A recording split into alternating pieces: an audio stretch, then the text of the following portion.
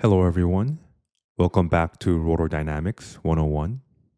Today we'll dive into the fascinating world of airfoil bearing design, a critical technology used in high-speed rotating machinery like blowers, microturbines, and aerospace systems. Let's start with the basics. Here are two examples of airfoil bearings. On the left, you see the radial bearing. It supports the rotating shaft. On the right, a thrust bearing, which supports the actual load. Here's what these parts looks like in real life. And a close-up shows the layered structure that gives them the unique properties. As the name suggests, gas foil bearing operates using a very thin film of gas, usually air, and a combination of flexible foils. These types include top foil, bump foil, and bottom foil. The bottom foil is optional as some bearing design does not use this layer. The top foil is often coated with Teflon, the same material used to coat the surface of frying pan. This coating helps to reduce friction during startup and shutdown. The bump foil can either be spot welded directly to the housing, or in some design, it's welded to the bottom foil, then assembled into a groove inside the bearing housing. A dowel pin is typically used to lock everything in place. If you are interested in these designs, full CAD models, detailed drawings, and manufacturing instructions are available in the production link in the description. One of the simplest ways to manufacture bump foil is with a die tool.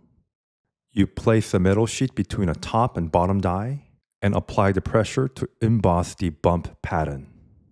But there are also many advanced methods and geometries like what you see here. Companies like Capstan and Bosch have adopted more advanced design using foil spring instead of bump foils. Capstan's foil springs are less prone to plastic deformation under heavy loads, making them more durable in a demanding applications. The configuration remains simple. The top foil and foil springs are inserted into a machine slot inside the bearing housing. Again, you can download the full CAD model and drawings for this leaf-type foil spring bearings from the link below, and feel free to email me with any questions. Here is the thrust bearing. It's made up of multiple layers: top foil coated with Teflon, bump foil and spacers, and back foil which supports the structure and where the bumps are spot welded. As always, CAD models and detailed drawings are available in the description. Foil bearings are typically designed to rotate in one direction to maintain the wedge effect required for stable operation.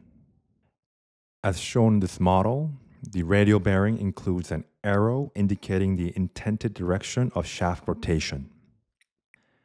When mounting the bearing on the opposite end of the shaft, the geometry must be mirrored. The left and right radial bearings are not identical and must be installed accordingly to maintain proper function. The same principle applies to the thrust bearings. The left and right thrust bearing assemblies are mirror image of each other to ensure correct wedge formation and effective load support in a single rotational direction. So, how do they actually work? When the shaft begins to spin, a thin gas film forms between the shaft and the foil due to the wedge effect. This pressure lifts the shaft, allowing non-contact operation at high speeds. The bearing design ensures the leading edge of the foil has a larger gap, and the trailing edge has a smaller gap, ensuring the pressure buildup. Let's summarize the advantage and disadvantage.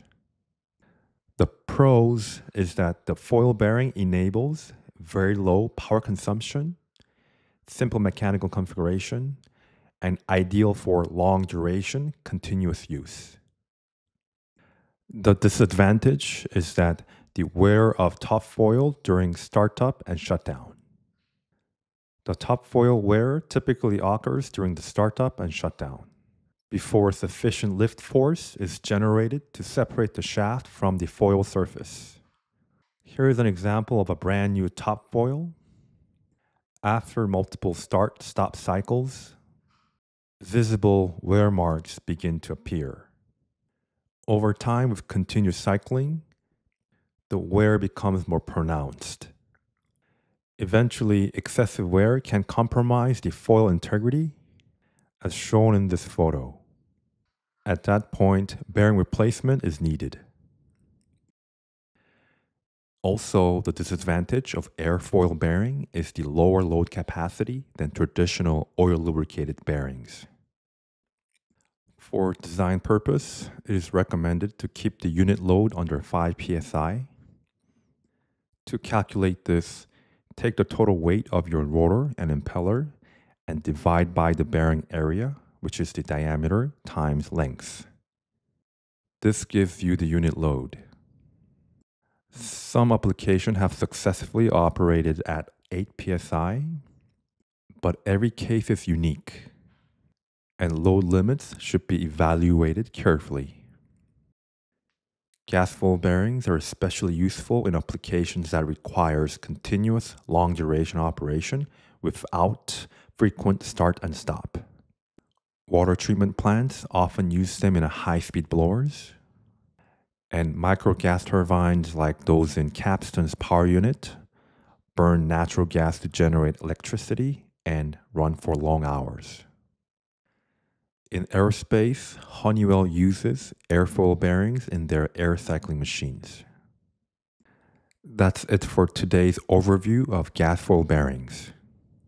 If you're interested in CAD models and design packages for radial thrust bearings or foil spring type bearings, check the links in the description below, or shoot me an email if you have any questions.